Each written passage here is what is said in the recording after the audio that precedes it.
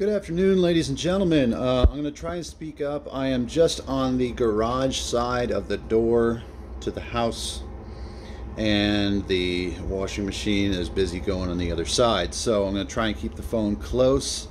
Today's video is about flashlights. If you're like me, you're kind of too cheap to spend money on the good ones. And the bad ones, well, they always stink. So I've been using my good one, for about 3 years now, and this is the Quantum flashlight from Harbor Freight. It's got some type of zoom feature on it. I would highly recommend this one. I've dropped it I don't know how many times. Very durable. It's got some rubber seals. It might be water resistant, probably is, given how wet it has gotten, but I don't remember the lumens on this one. It's been a long time. I probably changed the batteries once or twice. It's really pretty bright, high, low, and then strobe light feature. I can't say enough about this one. It can be found. I've seen it almost every time I've been to Harbor Freight, and it ranges, I think, from like $10 to $13. I think I paid $15 when it first came out. So I'm going to put that one up on the box, and I'm going to do the flip here.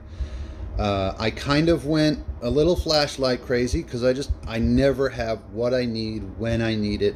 I went to Harbor Freight one day and all the flashlights were on sale, so don't judge me. Here we go. This is the camping flashlight, or lantern as it were. It's got the fold-up handle, and you just push it down and it goes out. I would think that would be excellent for hanging in a tent. It barely weighs anything. It's bright enough. And we will put that one on the box. Here we go. This is my new pen light. This is the type of flashlight you want if you use flashlights on and off, no pun intended, all day.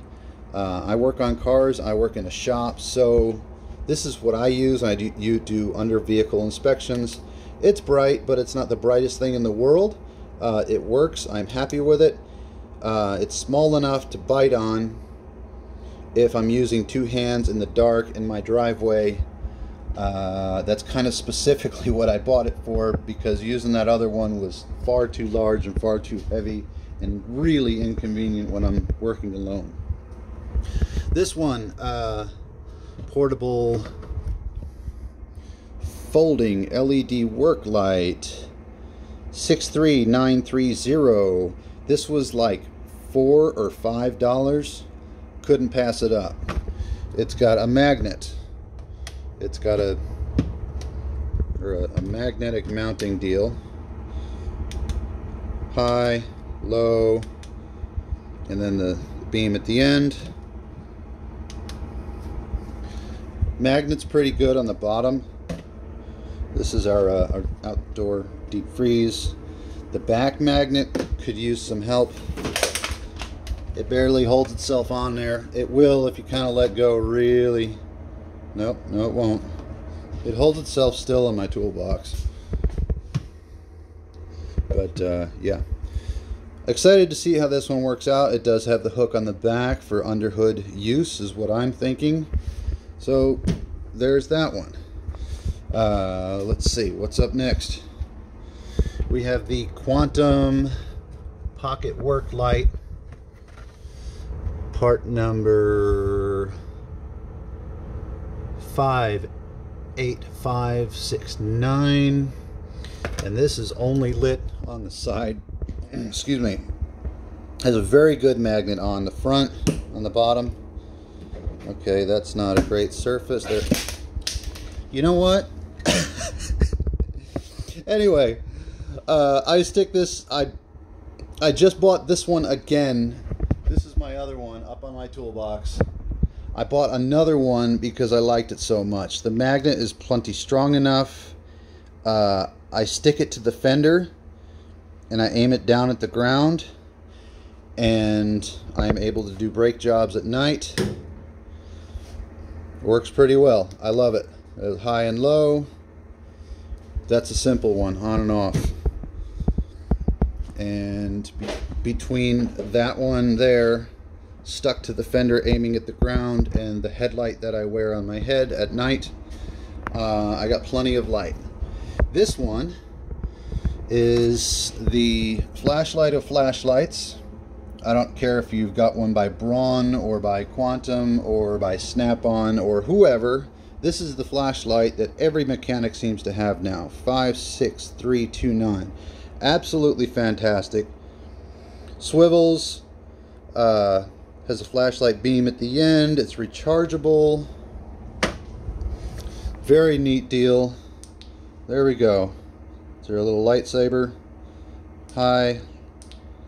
And believe it or not, that's low.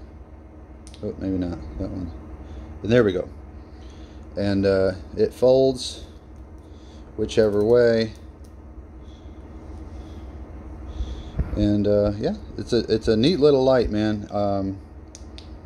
Every mechanic at the shop that I work at has one of these.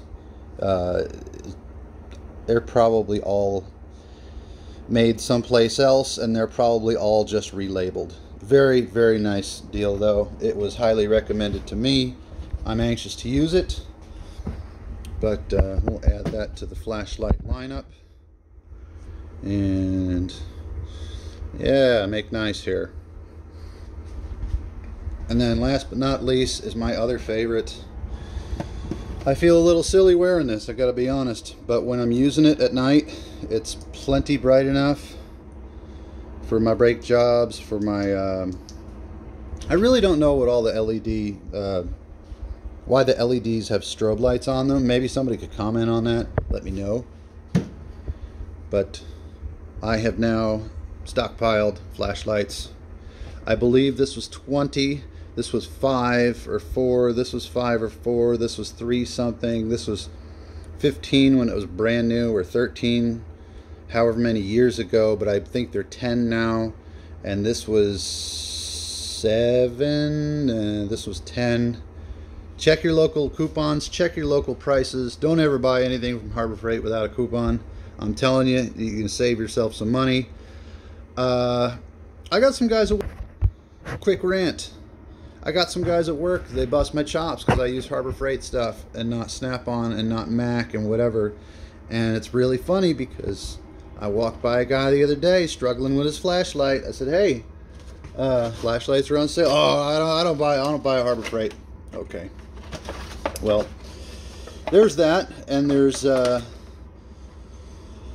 guys that say, oh, the wrenches break. I've never broken a wrench. The ratchets break. Okay, well, maybe my cheap little Harbor Freight can't torque something down to 700 foot-pounds because it's a 1/4-inch drive and you're not supposed to anyway.